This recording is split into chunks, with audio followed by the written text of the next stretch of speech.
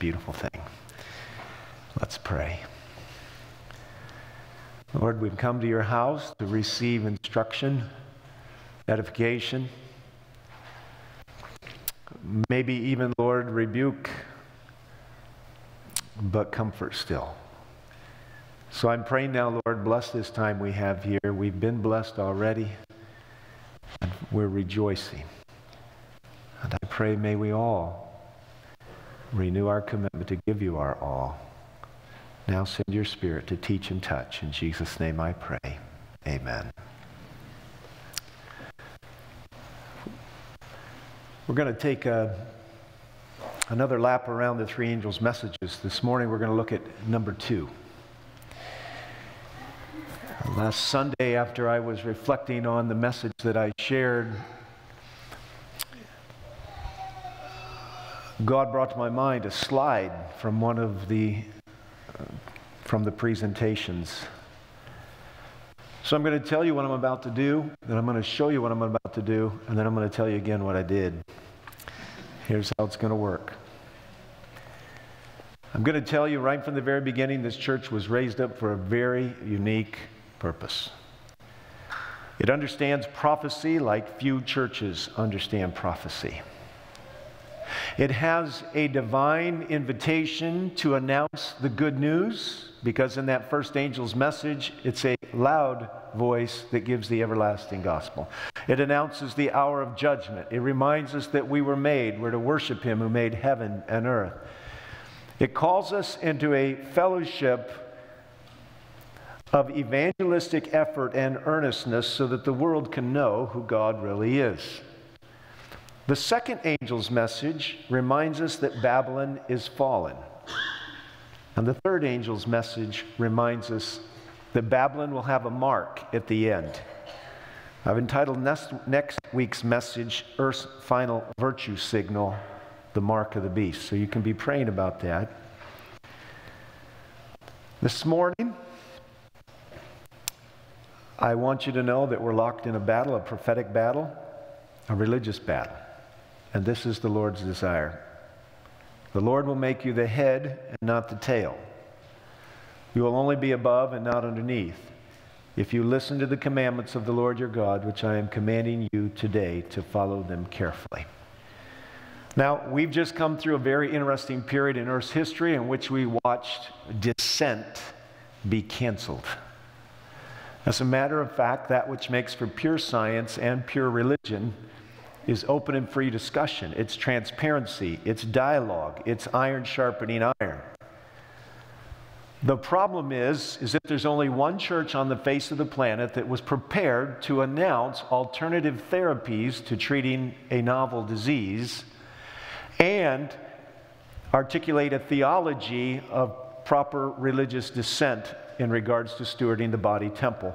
The only church on the face of the planet in 2020, when the world was shutting down, that had a message that could show you how to treat early and establish legitimately your biblical prerogative as a steward of this body temple, the desire to not receive an emergency authorized medication, is the Seventh-day Adventist Church. For over 100 years, we've had both a religious liberty department and an understanding of physiology, how to deal in the enhancement of the immune system. Now, this church has never been the anti-vaccine church. It has always only been, pardon the words, the pro-choice church. And those words are certainly twisted around for other issues the wrong way. But if you have any question about where we stand on that, just look at last week's sermon. The truth of the matter is that we're locked in a battle for who will have credibility on the moral front as the earth spins out of control and spins down to the final battle between right and wrong. Now I want to say it again. The battle before God's church is whether or not it will have moral credibility at the end of the age. Will it be viewed as an entity that speaks truth to power and protection to the individual soul as it understands its duty in relationship to the world, to governments, and to society? The whole battle throughout all of time in the Scriptures is about who is right and who's going to be listened to. Now, most of the world was quite content, it appeared, especially the power structures, with canceling dissent. And those who had alternative ideas about how to treat disease or how to relate to the body temple were ostracized to the margins of the social media world and the regular media channels of the world. Unfortunately, the Seventh-day Adventist Church, with its knowledge of biblical stewardship of the body temple, a century-plus old belief that stewarding that body temple is a theological proper teaching and responsibility, by and large, unfortunately, many places were silent about your right to manage this body temple and what you could do to protect it. Now here we are on the other side, and we're barreling towards a new crisis. And before the sermon's over today, I'm going to show you how close we are. And as you consider how close we are, this sermon cannot but be a wake-up call to those who have an ear. So I want to encourage you to think carefully about what I'm saying and not just walk out of here and say, oh, I didn't like that, or that was a good sermon, or whatever it might be. This is not a performance. It's a divine worship hour. And much prayer has preceded the coming to this desk. But God desires that there be a viable, credible, prophetic voice at the end of time that counterbalances the unbiblical prophetic voice of the false church. Having said that, I want you to be reminded of what Ellen White wrote. If every watchman on the walls of Zion had given the trumpet a certain sound, the world might ere this have heard the message of warning. But the work is years behind. While men have slept, Satan has stolen a march on us. This is a literal battle. It's playing out behind the scenes in spiritual places, wicked places, high places, but it's also playing out in our society, at your workplace, in your home, through the generations, at your school. This is a democratic republic, which means it protects minorities and it values dissent. And as that is extinguished, we are only paving the way for the final knockout punch for those who would still have a bit of moral courage to say, you don't have that prerogative. Now, I really love this paragraph, and if you haven't read this chapter in Great Controversy, go read it. Be great Sabbath afternoon reading. But this is how the chapter starts. Very first paragraph in the chapter. When the protection of human laws shall be withdrawn from those who honor the law of God. Now, last week I introduced you a phrase called lex rex. The law is king. What I need you to know was that what happened in this state on Tuesday was that a law was enshrined, which will only have minor adaptive abilities that allowed a number of things to happen, but especially the most controverted one was abortion. We know that in a constitutional republic that the law is king. But we also know that this grand document we call the United States Constitution, this wonderful document that Ellen White writes about, that the laws that are protected there will be changed. And when those laws shall be withdrawn from those who honor the law of God, there will be in different lands a simultaneous movement for their destruction. As the appointed time in the decree draws near, the people will conspire to root out the hated sect. Don't miss the emotionality of what's coming. That's why God gives us warm-up chapters. That's why He lets us have a little bit of spine-stiffening, muscle-strengthening spiritual moments in the body of Christ. Because what's coming is not just legal maneuverings and political machinations, it is emotional ill will on a corporate, colossal, societal scale. At the time, as the time appointed and the decree draws near, the people will conspire to root out the hated sect. It will be determined to strike in one night a decisive blow, which shall, let's read those bold words together. Could we do that? Utterly silence the voice of dissent and reproof. Now, if the words utterly silence the voice of dissent and reproof have any meaning, they sure do have meaning now. Because we're living in an age, I don't know if you caught it, it's not in my slides, although I wish it was, but Meta the parent company of Facebook, has now determined that they will decide what is misinformation on global climate data. It was COVID a few months ago. Now we're moving on to what is misinformation. But I thought in science, and I thought in a free society, there was dialogue about these things. But instead, we have the ministry of truth that's operating more and more with less and less compunction or resistance. Very, very important. Now, I'm going to start my sermon with a slide I used last week to show you how Proposition 3, which had as much money spent on it or more than the gubernatorial race. And the reason I'm going to start with this slide is because as I was thinking and praying about the message, the Lord brought this slide to my mind. So I just want you to notice, because this slide tells the story of the sermon in very short order. I just want you to look at all of the opponents of Proposal 3. So those that opposed Proposal 3 were opposing complete unfettered access to abortion. And I want you to see that it's the Catholic Diocese of Lansing. It is the Catholic Diocese of Saginaw. It is the Michigan Catholic Conference. And it is the Michigan Knights of Columbus State Council. All of those are Catholic organizations. Now, here's the main point of the sermon. So, lest you get lost in some of the data I'm about to share with you in the slides, here's the main point of the sermon. We know from the book Great Controversy and the prophecies of the Bible that we're going to have a prophetic showdown between a true church and a false church, a true prophet and a false prophet. What you need to understand is that the sons of darkness are more shrewd than the sons of light, and they are positioning themselves to be the trusted moral voice as we come to some pretty immoral times.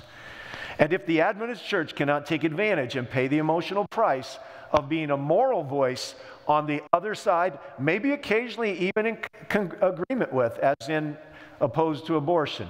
But if the Adventist church is not willing to pay any price to be a moral voice, and we keep our powder dry for the final showdown on the fourth commandment, it just might be that nobody knows that we are a respected voice in the whole arena of prophecy. And by the way, before I'm all done, I'm going to show you how to prove a prophet.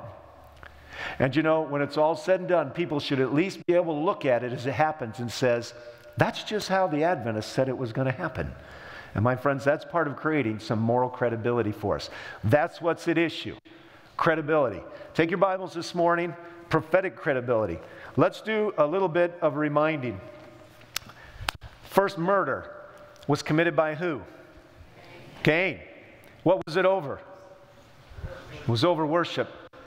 He didn't worship the way God said. There's something important about knowing that when you come to worship God, at least in the days prior to the shedding of the blood of the Lamb of God, Jesus Christ, it was important that blood would be shed. That's the price of our rebellion. Let's go a little farther now. The world gets so bad, and God says, I'm kind of regretting that I made man. I'm going to have to do what? Bring on a flood. When that flood is over, there is a tower that is created because they want to be known by a different name. And that tower is called the Tower of Babel.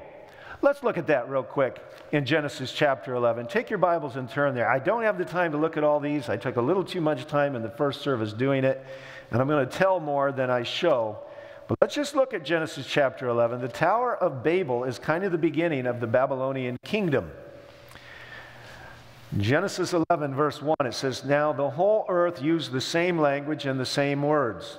It was pretty global for as large as it was. It came about as they journeyed east that they found a plain in the land of Shinar, and they settled there. That's where Babylon is. They said to one another, come, let us make bricks and burn them thoroughly. And they used bricks for stone, and they used tar for mortar. And they said, come, let us build for ourselves a city and a tower whose top will reach to heaven. Not going to let this flood thing happen to us again.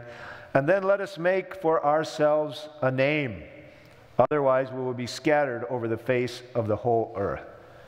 And God came down and saw what they did. He changed their ability to communicate so naturally, and thus we have the beginning of Babylon. Now, we need to know that in the Hebrew economy, Babylon was the center of confusion, but to the Babylons themselves, Babylon meant the gate of the gods. And we see throughout the history of the Scriptures, two cities vying for the conquest, as it were, of the earth. God intended that Jerusalem and the nobility of his cause should flood the earth with its glory. Unfortunately, that didn't happen, and the kingdom of Babylon, which is the devil's shadow kingdom, is the kingdom that would subjugate, would conquer the Israelites. Now, take your Bible and turn over to the book of Jeremiah. Go past Psalms and Proverbs and Isaiah and go to Jeremiah chapter 27. God would actually use Babylon to punish Israel, which was a mystery to some people. How could such a godless nation be used to punish God's people? Unfortunately, God's people were no longer so very godly. In the book of Jeremiah, we have a showdown between two prophets. One is the prophet Hananiah, and one is the prophet Jeremiah. Now, you need to know Jeremiah is almost by himself. There are a few other prophets out there that will echo sentiments similar to him, like Ezekiel. But Jeremiah is up against the institutional church, God's church, gone awry. And in the midst of it all, he has to say a few things. Now, I want you to see that he will announce that Babylon is coming. All right?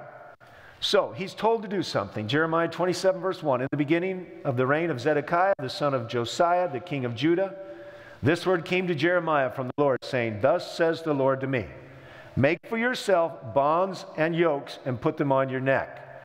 And send word to the king of Edom, the king of Moab, the king of the sons of Ammon, the king of Tyre, and the king of Sidon by messengers who come to Jerusalem, to Zedekiah also the king of Judah. And command them to go to their masters, saying, Thus says the Lord of hosts, the God of Israel. Thus you shall say to your masters, I have made the earth, the men and the beast which are on the face of the earth, by my great power and by my outstretched arm. And I will give them to the one who is pleasing in my sight. Well, who is that? Now I have given all these lands into the hand of Nebuchadnezzar, king of Babylon, my servant. And I have given him also the wild animals and the fields to serve him. Now, I'm not going to take the time to go through the whole thing. This message is sent. Now, you need to remember, it goes to Edom, it goes to Moab, it goes to Ammon, it goes to all the surrounding countries because the message is the same. I've appointed Nebuchadnezzar to punish you. I don't know how they related there, but we do know how they related in Jerusalem, because Hananiah, the leader of the priestly prophetic branch of the institutional church in the days just before the conquering of King Nebuchadnezzar, has his own vision. Chapter 28. Let's look at that. It says verse 1. Now in the same year, in the beginning of the reign of Zedekiah, king of Judah, in the 4th year, in the 5th month, Hananiah, the son of Azur the prophet, who was from Gibeon, spoke to me in the house of the Lord in the presence of the priests and all the people. So, going on in God's church, this is what Hananiah is going to do. He's going to have a lying vision. Thus says the Lord of hosts, the God of Israel, I've broken the yoke of the king of Babylon. Within 2 years, it's even a time prophecy by Hananiah, I'm going to bring back to this place all the vessels of the Lord's house, which Nebuchadnezzar, king of Babylon, took away from this place and carried to Babylon. Now, the amazing thing is, verse 5, well, let's keep reading. Verse 4, I'm also going to bring back to this place Jeconiah, the son of Jehoiakim, so some of the royal line, king of Judah, and all the exiles of Judah who went to Babylon, declares the Lord. For I will break the yoke of the king of Babylon. Then the prophet Jeremiah spoke to the prophet Hananiah in the presence of the priests and in the presence of all the people who were standing in the house of the Lord. And the prophet Jeremiah said, Amen. May the Lord do so. May the Lord confirm your words, which you've prophesied to bring back the vessels to the Lord's house and all the exiles from Babylon to this place. Yet, hear now this word which I'm about to speak in your hearing and the hearing of the people. The prophets who were before me and before you from ancient times prophesied against many lands and against great kingdoms of war and calamity and pestilence. Now here's the test. The prophet who prophesies of peace, when the word of the prophet comes to pass, then that prophet will be known as the one whom the Lord has sent. Little rebuke. Jeremiah's message has been the opposite. He's actually brought into the sanctuary courts a wooden yoke Then Hananiah, verse 10, the prophet, took the yoke from the neck of Jeremiah the prophet, and he broke it. Now, mind you, a yoke is not a light-duty instrument. It's made for big beasts. It would have been quite the spectacle to be standing in the church watching the false prophet destroy the metaphor or the symbol of the coming oppression of Babylon. But he did it. Everybody was paying attention. Hananiah spoke, verse 11, in the presence of all the people, saying, Thus says the Lord, even so will I break within 2 full years the yoke of Nebuchadnezzar, king of Babylon, from the neck of all nations. Then the prophet Jeremiah went his way. It's almost kind of an anticlimactic end to the encounter, except that God says, look, Jeremiah, the institution is aligned against you. The king is not with you. You have almost nobody to echo the sentiment I've given you. And remember, my call upon you told you would be against kings and peoples and nations. So you're going to have to go back and fix this. Verse 12. The word of the Lord came to Jeremiah after Hananiah the prophet had broken the yokes from the neck of the prophet Jeremiah, saying, Go speak to Hananiah, saying, Thus says the Lord, You've broken the yokes of wood, but you've made instead yokes of iron. For thus says the Lord of hosts, the God of Israel, I put a yoke of iron on the neck of all nations, that they may serve Nebuchadnezzar, king of Babylon, and they will serve him. And I've also given him the beasts of the field. Then Jeremiah the prophet said to Hananiah the prophet, Listen. Listen now, Hananiah, the Lord has not sent you. And everybody should have in their Bible some kind of special notation here. Mine is highlighted. You have made this people trust in a lie. Therefore, thus says the Lord, Behold, I am about to remove you from the face of the earth. This year, you are going to die because you've counseled rebellion against the Lord. So Hananiah the prophet died in the same year, in the 7th month. What I need you to see from the very beginning is that worship has been a controversial subject from the days of Cain, and it will be until the days of Christ's return. What I need you to know is that there have been false prophets and true prophets all along, and usually the false prophets are in the ascendancy in both number and audience and audibility. What I need you to understand is that when Jesus Christ came to his church, he was considered a false prophet dealing with the church, but he was the true prophet which the church persecuted and killed. I need you to see Daniel and his 3 friends in Babylon representing the true voice of prophecy, standing up with respect to the false prophetic directives of the seers and the wise men and the prognosticators, not bowing down to a gold image. I need you to feel the heat of the fire as they move them closer. At some moment in time, sweat is on the forehead of the soldiers throwing him in, but there is a cool, collected, almost cucumber-like dynamic to the 3 that are headed to the fire. As much as the adrenaline may be pumping in their hearts, there is the hand of Christ on the shoulders, affirming their choice to be true in the midst of the false prophetic dynamics of Nebuchadnezzar gone rogue on the dream of chapter 2. A statue with different metals projecting the projection of God out to the stone that strikes the image in the feet and becomes a mountain. God's kingdom will be the kingdom that's established. And even though, as our quote showed from the great controversy, even though in one night they will attempt to stamp out deliverance, the name of the chapter is the name of the game, and our God is going to deliver.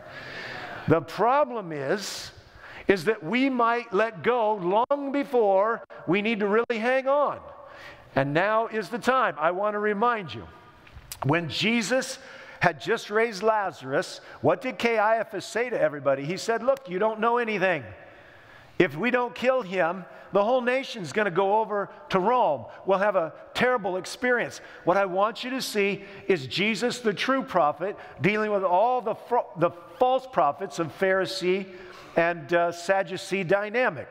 But I need you to remember something. Go to the book of Matthew, chapter 7. Matthew chapter 7, I want you to see something that simplifies it perhaps to the greatest reducibility. Matthew chapter 7, it's Jesus himself who's warning us in verse 15. And he says, beware of false prophets who come to you in sheep's clothing, but inwardly they are ravenous wolves. Friends, if that is a direct, correct dynamic, how many prophets look false in the beginning? None. And how many speak smooth words? Many. False prophets, most. But Jesus said, pay attention, because this is a serious part of your potential pitfall in the future. You'll know them by their fruits. Grapes are not gathered from thorn bushes or figs from thistles. Let's skip down just a little bit to verse 21. Not everyone who says to me, Lord, Lord, will enter the kingdom of heaven, but he who does the will of my Father who is in heaven. Many will say to me on that day, Lord, Lord, did we not prophesy in your name? Did we not cast out demons in your name? Did we not perform many miracles? And I will declare to them, I never knew you. Depart from me, you who practice lawlessness. Now, at the center of this controversy is the Word of God. It is the law of God, which is why last week I spent close to an hour talking about thou shalt not kill. And this morning, what I'm saying to you is this. Christ recognized it. Israelite history proved it. We see it in the New Testament church. It's Peter and John before the Sanhedrin, beaten and told not to talk about Jesus. It's James beheaded. It's John on the Isle of Patmos. What is their great crime? They preach something different than the powers that be want to hear. But God has said there will always be a showdown, just like Elijah on the mountain, between the true prophets and the false prophets. Now, if you got Matthew 7 open, turn back to the book of Malachi. Last book of the Old Testament, just before Matthew, last 3 verses of the Old Testament. What I want you to see, because this is so subtle, what I'm going to show you in a few minutes on these slides is so powerfully subtle that if you're not paying attention to it, you'll wonder why we're not just going along to get along. Verse 4. Malachi 4, remember the law of Moses, which is why behind us on this church roster it says they keep the commandments of God. This is a identifier of God's remnant people, and they have the testimony. That's the prophetic voice of Jesus. Remember the law of Moses, my servant, even the statutes and ordinances which I commanded him in Horeb. Verse 5, here we go, pay good attention. Behold, I'm going to send you Elijah the prophet before the coming of the great and terrible day of the Lord. And he will restore the hearts of the fathers to their children, and the hearts of the children to their fathers, so that I will not come and smite the land with a curse. Now, a great work of repentance is going to go on before Christ comes. It will be announced by a group that, like the messenger Elijah and John the Baptist, will bring the world into a readiness to be judged because they'll accept the provision of the cross and their lives will be hid in Christ. Now, in Matthew 17, Jesus takes Peter, James, and John and he goes up on the Mount of what? Transfiguration. And on the mountain, 2 people appear. One's name is Moses, and the other's name is what? Elijah. Now, coming down off the mountain, you can check me out, but coming down off the mountain, the disciples asked Jesus, why do they say that Elijah has to come first? And what Jesus does is very unique. He doesn't say, well, did you see him? He just came. No, what he says is Elijah did come first, and he did to him what they wanted to do. He was referencing clearly, the scripture makes it clear, to who? John the Baptist. Now, the reason I'm pointing this out to you, because in a few minutes, I'm going to show you slides that show how the false prophet is taking advantage of this concept of an Elijah ministry, assuming the role of a true prophet in pretense. And the battle for the credibility of who is the authentic voice, who is the true prophet at the end of time, is so serious. Souls, people's lives are depending on it. In other words, as I said last week, if information is power, every individual has the right to know the truth to make up their mind. Because next week's sermon on Earth's final virtue signal is about the end of grace. That's what the mark of the beast is about. When Christ comes to the final moment, when probation closes, the mark is given. And the mark represents all opportunity lost for humanity. All 6,000 years of a gracious invitation ended. So This prophetic role of Elijah is to make sure nobody misses out that the Messiah is almost here. And it will have a voice of rebuke, and it will be a voice of calling one to repentance. But what I want you to see is that Jesus recognized there was yet a future work, and that seeing Elijah on the mountain was not the fulfillment of Malachi 4. Before the great and terrible day of the Lord, the second coming of Christ, there will be an Elijah movement. Not a resurrected man who was on Mount Carmel, but a group of people who keep the commandments of God and have the testimony of Jesus, which is the spirit of the prophets. It's the spirit of prophecy. This prophetic showdown is coming, and it's coming faster than you think and sooner than you might want.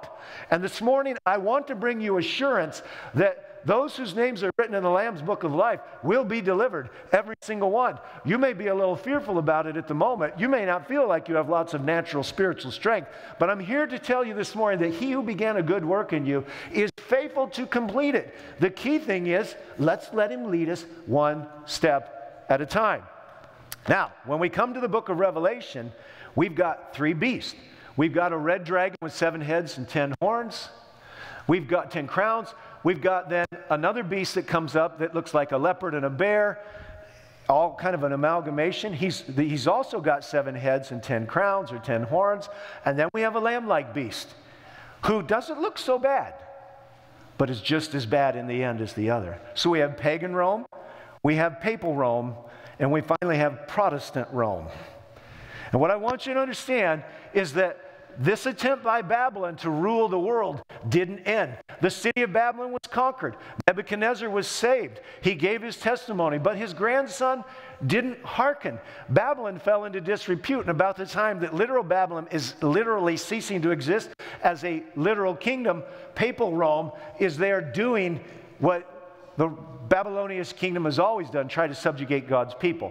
How do we know the identity of those beasts? Well, that red beast, the Bible says he has those 7 heads and those 10 horns, and he's there waiting to devour the child from the woman. Papal Rome, easy to see. We go on to the next beast in Revelation, and we see that this beast persecutes the saints, and he has a period of time that he does it. It's 1,260 days or years. Easy to see, Papal Rome. We go on to the final beast. It has 2 horns, lamb-like, but still dragon deep down inside. And what we're finding out now is that we are living in this phase of Earth's history where this once democratic republic is starting to turn its back on protection of minorities and truly the laws that protect dissent. Now, I've given you an awful lot of information. I'm going to give you just a little bit more. Take your Bibles and turn to Revelation. Revelation chapter 17 and chapter 18. Because if I'm going to talk about Babylon, fallen but not falling behind, which is the name of this sermon, you need to understand who Babylon is. Now, Babylon is a threefold union. It is papal Rome, it is apostate Protestantism, and it is the power to work spiritualistic deception. And so the Sabbath School quarterly we have that's talking about the state of the dead and the deliverance of Jesus and breaking the bonds of the tomb, it is very important. Don't fail to study your Sabbath School lesson. Babylon is this coming together of all the powers of the earth for one final attempt to dominate and destroy the people of God. Now, there is a mother of harlotry, but both the daughters of harlotry, which is a phrase that represents churches. In the Bible, prophetic symbolism, beasts are kings and kingdoms, and women are churches. There is a wicked woman in Revelation 17. She's a prostitute. And there is a pure woman in Revelation 12, clothed in the sun. 12 stars, standing on the moon. She's all about light. These two churches are in contradistinction, and they both have a message. The one message is to destroy and dominate the true church. The true church's message is to offer an invitation of grace to the everlasting gospel from the first angel's message. Revelation 17. I want you to see this other woman. Verse 1. Then one of the 7 angels who had 7 bowls came and spoke with me, saying, "Come here, I'll show you the judgment of the great harlot who sits on many waters," a symbol for people, "with whom the kings of the earth committed acts of immorality." Not literally, but it is the combining of that which is spiritual with that which is worldly and calling it true worship. And those who dwell on the earth were made to drink with the wine of her immorality. Now listen, there are some people who have wondered why in the last 2 years people seem to have been in a stupor. I'm going to explain to you why people have been in a stupor. Because Protestantism has stumbled in the streets. Truth has stumbled in the streets. And Protestantism has given away to a poor pandering of a consumer mindset without the call to repentance and to the Word of God that changes men and women, makes them free, clean, strong, and upright. And what's happened is we've drunk the wine of Babylon, which is a worldly religion, and we no longer have the strength societally to stand up and say, this is in opposition to who we were in our founding. This is in opposition to who we are in our laws and our Constitution. Yes, the world is in a stupor, and the world, it was predicted. That's where we're at. Verse 3. And he carried me away in the spirit into the wilderness, and I saw a woman sitting on a scarlet beast. So this is a woman and a government. One gives it the power, and the other has the indoctrinating dynamic of drunkenness, full of blasphemous names, having 7 heads and 10 horns. Let's go down to verse 5. And on her forehead a name written, a mystery, Babylon the Great, the mother of harlots and of the abominations of the earth.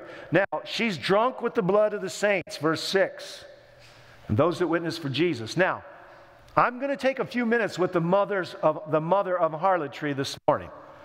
And I'm going to explain to you that in this battle to get to the moral high ground to see who's going to listen, because Babylon wants to dominate the people of the New Jerusalem, and the people of the New Jerusalem are going to speak up with an Elijah freedom and power because they're living an Elijah type of life. Their life is simple. It's a John the Baptist life. They're not caught up in this world. They're not caught up in the money. They're not caught up in the media. They're not caught up in the addictions. They're caught up in a simple life with Christ who dwells within, who gives them freedom and power. And I want to tell you, the worst place to be right now is to be without freedom and power, because everywhere you turn, there's something to be afraid of. If you're looking out for yourself, everywhere you turn, there's something to dread. But I'm here to tell you this morning, friends, this woman and the children of the child who came 2,000 years ago, they will triumph. Now, we went from COVID, where we watched the descent of reputable people, teachers, teaching medical doctors like Jay Bhattacharya and some of these others, completely sidelined. We have found that religious dissent was almost stepped on. We have seen so few that would stand up and say, in the midst of an emergency with emergency use authorization, you would think that free science and the free practice of medicine, which the government gave doctors license to do, there would be the opportunity to try different things and see if we couldn't crowdsource a solution to the problem. Instead, that's not what happened. What happened is we stepped on people of dissent. We silenced and marginalized and cut them off from the free discourse. And we have people that are wondering what just went on. Well, I'm explaining it to you. There was a drunkenness, there was a stupor, there was a lack of personal strength and societal strength. Now, I'm taking you to the next big thing that's coming to us. And this is just almost too much to imagine. If I could have timed my series of sermons to fit like this one fits today, you'd call me a prophet. But I couldn't. But I'm here by divine providence explaining to you the latest rounds of the birth pangs of a world that's in trauma. All right? Nancy Pelosi, yesterday I'm listening to my phone, and it's terrible what happened to her husband. Yesterday, as I'm listening to the National Public Radio while I'm dealing with my leaves, I hear quoted by a National Public Radio commentator that Mrs. Pelosi has said that the climate crisis is a moral issue.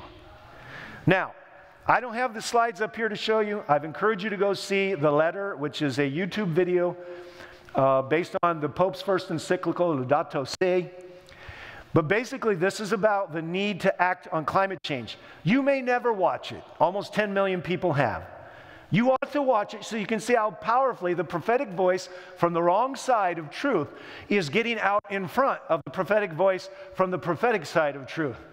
But what I want you to know is there's actually a video on the man who made the documentary. And in that video, he says something like this: I knew we were never going to get any traction on this subject until we brought it down to a moral issue. Are your ears pricking up? A moral issue. You ought to be tingling just a little bit right now. So let's go just a little bit farther. She's there along with our president and others, along with many, many others there in the Sinai Peninsula. And I'm going to take a quote she made last year at COP26. COP, by the way, means Conference of the Parties. This is the 27th they're at right now to try to fix global warming. But last year, before it was in Glasgow, this is what she said. She had gone to see the Pope. It was so thrilling to bring the greetings of the Congress to His Holiness, to thank him for his strong message on climate, Laudato Si', his first encyclical, which he spoke about when he spoke to the Congress in a joint session 5 years ago. And to continue on that conversation as we prepare for COP26 in Glasgow, again, this is a year ago, it was just a remarkable experience to have that private audience with His Holiness, and again, to bring the thanks and gratitude of our colleagues and His blessings back to us. I'm going to go to the next slide because it just says it larger. She said in the official transcript, and it was probably broadcast, we have a moral responsibility to pass this planet on in a responsible way to future generations. Now, I would not disagree with the fact that we have a moral responsibility to take care of the planet, and I hope none of you would either. We believe in the creation story, literal 6 days, 7-day Sabbath rest. We should be careful and not be a part of the society of waste and throwaway. But let's keep going. The Catholic Church has postured itself as against euthanasia. Unfortunately, even some of our hospitals that bear our name, in some places where it's law, participate in the assisted death of the aged and the infirm. I hate to say that, but it is true. The papacy is trying to take a high ground on the issue of workers' rights and economic reform. If you listen to the news, you're going to find that the discussion about the rich people and the poor people is one of the familiar topics of the Church of Rome. And then when you came to the issue of abortion, which we looked at last week, you saw that the only people organizationally who make an insignificant enough contribution to saying, wait a minute, as an act of convenience, abortion is not okay. And while there would be dialogue if this would not have passed about the exceptions to the rule, you just need to remember that those exceptions, as I said last week, are about 5% of less of all abortions. Much less than that, actually, in the United States. Now, at this very moment, religious leaders have gathered in Sinai to celebrate Climate Justice 10 Commandments. Now listen, like I said, I couldn't make this up if I wanted to. But I'm here to tell you, at this very moment, in the Sinai Peninsula, in Egypt, there are hundreds of clergy and religiously minded people worried about morality issues, and they are going to have the 10 Climate Justice Commandments. Let's go a little farther. Now, this is from the Yale Forum on Religion and Ecology. You don't have to work hard to find this. They are returning to Mount Sinai, a prophetic call for climate justice and a ceremony of, what's the last word? Repentance. I want you to notice that. The moral high ground on this issue is being led out of the Vatican. And while the Pope is not there, they were planning to have a huge 10 Commandments ceremony on climate justice and a call to corporate global repentance over how the world's been treated. Now, you need to know that the governments at B said, no, you can't do that. So only a very small group is actually going to get to go down to Mount Sinai and be a part of this. The larger group will be meeting in London. And if you want to watch it, you can. You can Google it and actually be a part of the ceremony of repentance that will happen tomorrow.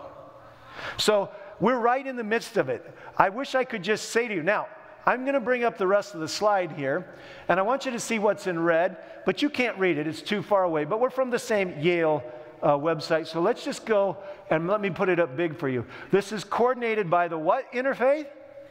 Elijah.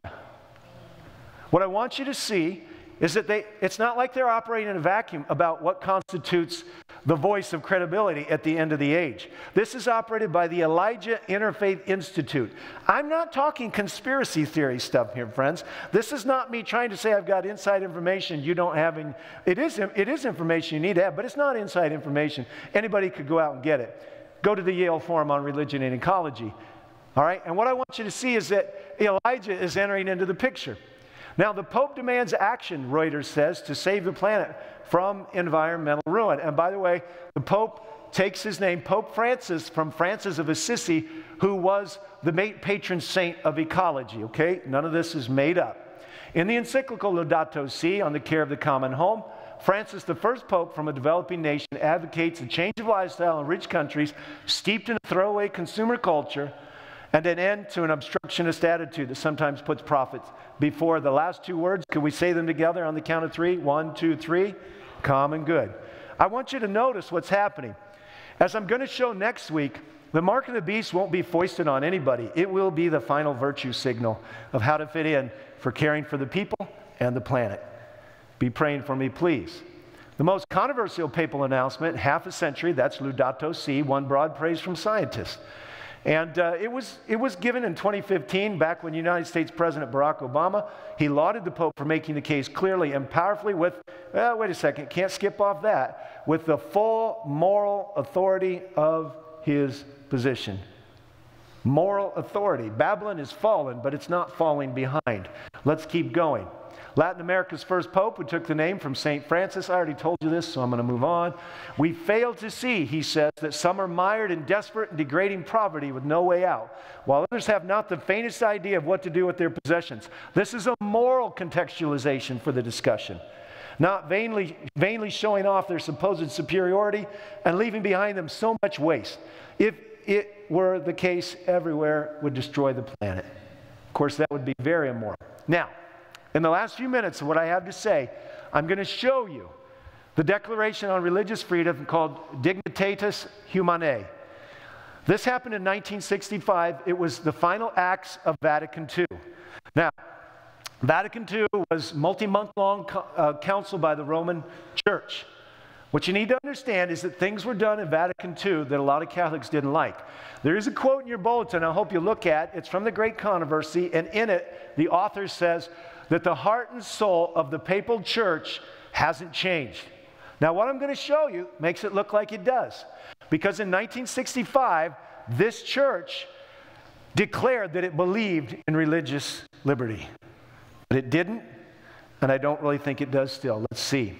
Until now, this comes from the Society of St. Paul X. Until now, the Magisterium, which is the institutional Catholic Church, always taught that church and state, though distinct, were united.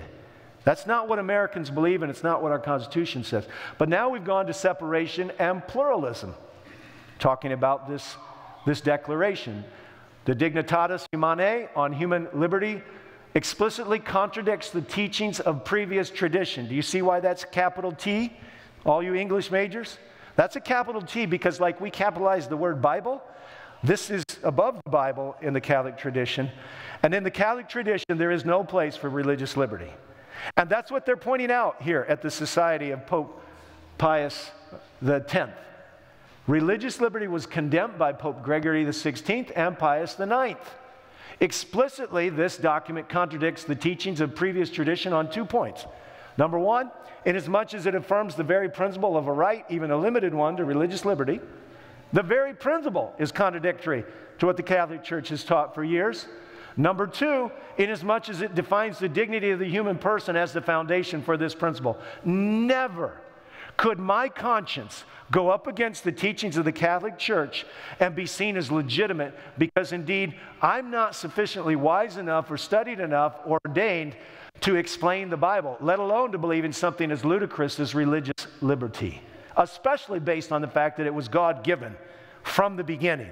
Of course, our secular documents say as much because they recognize nature and nature's God. Now, religious liberty was a theme that the Pope had in 2015 and 2016. He made a tour of the United States. He talked about it quite a little bit. You can see here, religious liberty, he says, is a fundamental right, a right belonging to all persons. I'm not going to spend much more time. This is 2015. On the flight home to Rome, this father who interviewed him, when asked about whether or not people should be able to opt out of actions they see as morally objectionable, Pope Francis said, "Pay close attention, friends, because some of you wanted to opt out of objectionable things based on conscientious objection. Pay really close attention here, would you?" He's being asked, can people on the merit of conscientious objection opt out? This is what he says. Conscientious objection is a right that is a part of every human right. Conscientious objection must enter into every judicial structure because it is a human right. That's 2015. That's 5 years in advance of what we just went through. Let's go a little farther. Los Angeles Times covered it. You can get a transcript of his speech there on religious liberty. Pope Francis does, however, contradict himself on religious liberty and capitalism. Who would be surprised? Because capitalism is an initiative of an individual to better themselves, not thinking so much, although laws should govern it, about how it's going to affect everyone else. Let's go a little farther. The same author says, while visiting the White House, the Pope, on his first days in the United States, made a strong plea on behalf of religious liberty, which he pointedly directed at President Obama. Wouldn't you like to know what issue he was talking about when he talked about religious liberty? Well, the author tells us. This came shortly before he made an unscheduled visit with the Little Sisters of the Poor. Now, interestingly, the Little Sisters of the Poor were suing the Obama administration over whether or not they had to include contraception in their health care program. Now, the Pope believes in religious liberty when it works for the objectives of the papacy. But what I'm going to show you is he does not believe in it when it works for objectives otherwise. All right? All right. This is another covering of the same thing. I'm not going to spend time on it, but I do want you to see the bold. He talked about this same author from a different magazine, talks about the Pope talking to the president. Now, the Pope had the gumption to say to the president, hey, you need to respect these ladies' religious liberty. That was, you could say, truth to power. I would happen to agree with the Pope that it did need to be respected. Another author saw this as a direct shot. Now, when it comes down to COVID-19, the Pope goes silent on religious liberty. This is a big deal. Not only does the Pope go silent, but almost every other religious organization goes silent too. As a matter of fact, there were people in the Catholic Church, including the diocese in Colorado, who wanted to make a way to support Catholics who didn't want to get the shot. I'm not going to take a lot of time here, but shortly after the Colorado Catholic Conference produced a template for Catholics to seek a religious exemption, they stirred up the angst of the church. Whatever happened to religious liberty? Robert McElroy wrote against it. We go a little farther. We see that the Diocese of Honolulu was against it, the Archbishop Gomez as well. And of course, the political press believes it's not got anything to do with religion. Well, if you listen to the Pope and to a number of other churches, Babylon is fallen, but they're not falling behind. They were actually able to steal the day on this. All right, made it hard for those who did believe. Pope Francis considers an act of love. By thousands, Americans have been seeking religious exemptions in order to circumvent COVID-19 mandates. But generally, they are doing so without the encouragement of major denominations and prominent religious believers, including the Greek Orthodox. No biblical argument, no political or medical objections. Okay, here we are. Last thing I'm going to say. I'm holding an old book. It's called The Keys of This Blood, written by Malachi Martin. The subtitle is The Struggle for the World Dominion Between Pope John Paul II, who's gone, he's been replaced, Mikhail Gorbachev, which is gone, and so is the Soviet Union, and the capitalist West. What I'm telling you, friends, is I have just revealed to you what is common knowledge among some, that the moral lever for breaking the back of the capitalist West is now in the hands of the moral leaders, and they are uniting. And when the capitalist West falls, so will a number of its inherent definitions in its grand old document, the Constitution of America. And enshrined in that document is a belief in an inherent, inalienable religious liberty. And what I want you to know is that we as Adventists, practicing a health message that made many of us vegetarians and is still doing that, and I want to encourage it this morning. What I want you to understand is that a health message that would institute sanitariums and hospitals around the globe, a health message that would be the cutting-edge technology of its day with John Harvey Kellogg and the Battle Creek Sanitarium. What I want you to know is that a church with a religious liberty emphasis, along with the Baptists, but we're the main two players, we missed an opportunity to move to the top of the pack on moral authority. And the general of evil has stolen a march on us. Babylon is fallen, but they're not falling behind in gaining the credibility of the world because they're dealing with moral issues. And in dealing with those moral issues, they're hated by some. But even the secularists have a measure of respect for those who stand up strongly for what they believe. The second angel's message And the final call of Revelation 18 to come out of her, my people, isn't a long ways off. And I'm appealing to my brothers and sisters here that what the prophet says in your bulletin will come to be true. And that is this temporary statement of the dignity of humanity, this momentary Vatican II hiccup in religious belief of the Catholic Church is going away. And it will go away with an exclamation point.